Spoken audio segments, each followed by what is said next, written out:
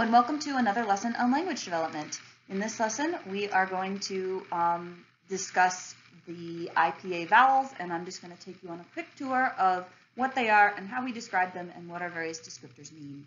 So remember, in the previous lessons, we talked about how when you make a different vowel, you can use the same source of the sound and you change the shape of the filter, which is your vocal tract, without obstructing it very much, right? So it's sort of like if you're playing on different instruments, the sound will have different acoustic properties even if you make the same sound into the instrument. So a trumpet and a French horn, you make almost the same sound into the instrument, and yet it comes out sounding very different because the shape of the instrument that you're playing into sounds very different, and that's what vowels are like.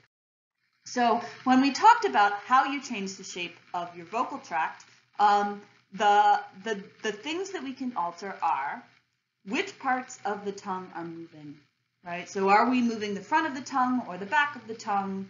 Are we moving the middle of the tongue?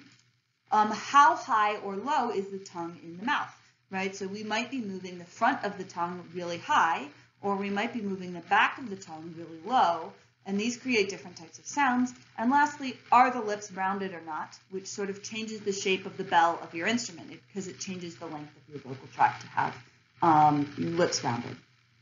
And these are the same descriptors that we use to describe sounds in the International Phonetic Alphabet, because as we heard before, we use production in order to describe the letters of the International Phonetic Alphabet. So on this chart, we can make a chart that compares which parts of the tongue move. So this is, are we moving the front or the back of the tongue, to how high or low does the tongue move, with high being at the top and low being at the bottom. And this is kind of nice because it almost looks like the shape of your mouth.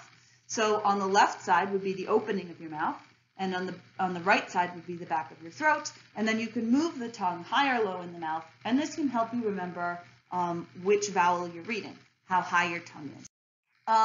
And when we plug in all of the letters of the International Phonetic Alphabet, these are all of the main vowels that you will see used in IPA transcriptions of various languages. Now, this is a lot of different vowels, and every language does not have all of the vowels.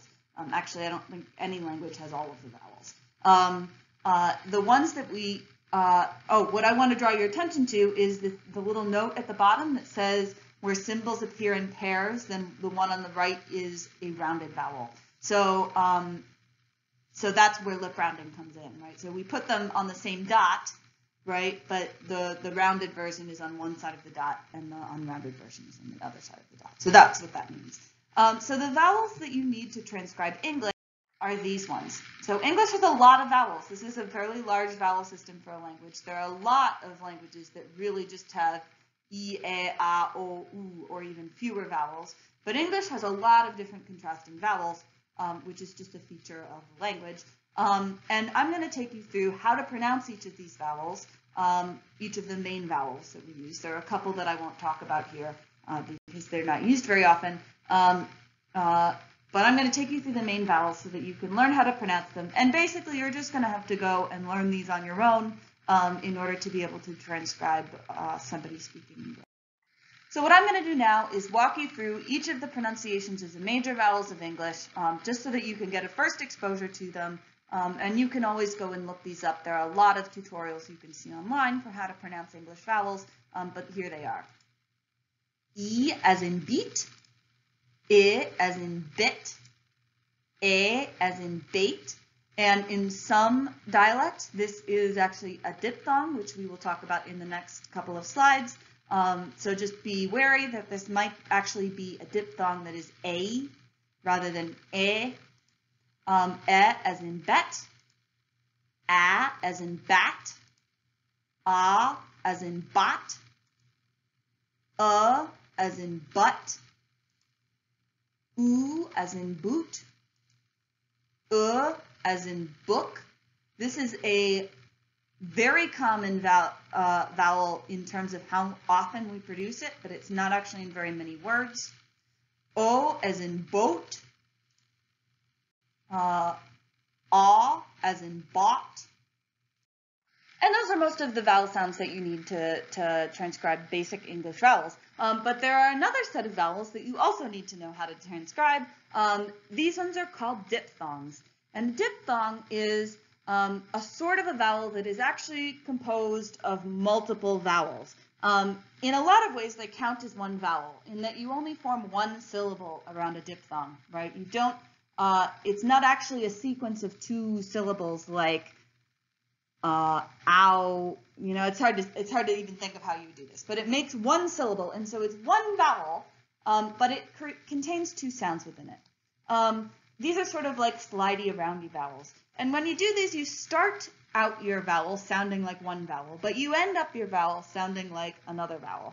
So, for example, you might start a sound so that it sounds like ah, and over the course of the vowel, you end up sounding like e. So this would be a sound like I, right? Like the word I. It's one syllable, so there's really only one vowel there, but it glides through the course of it. And usually when we write these, we write them as just a sequence of letters. There are some ways that in IPA transcriptions, people sometimes will put a bar, sort of a curved bar over top of these letters to sort of emphasize that it's a diphthong, or they may even take out all the space between the two letters, but both of those require more word processing, and so sometimes you often just see them written as a sequence like this, and you just assume that it's a diphthong. Some common diphthongs in English. There are a lot of diphthongs in English. The most common ones are here. So the first one is the I diphthong, which is in the word bide, as in bide your time, right? Or in the word I, as in I am a teacher, right? I.